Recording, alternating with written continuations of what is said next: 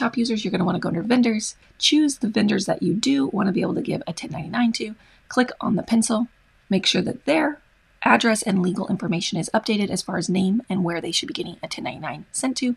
Go to tax settings, make sure that you have a tax identification number and that you have marked them as eligible.